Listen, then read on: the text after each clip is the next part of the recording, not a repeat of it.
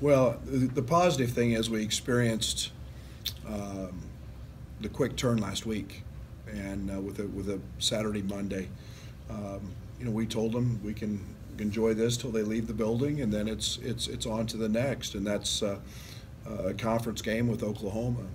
That team I have tremendous respect for because I have so much respect for Coach Kruger.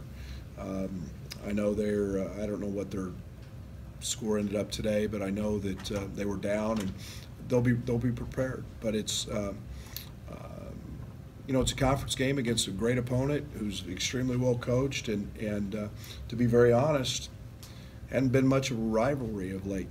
They've owned us, and you got to win a few games to have a rivalry. So we know we're going to have to fight. We know we're going to have to play, and it's on their turf, and we're going to see a very, very talented and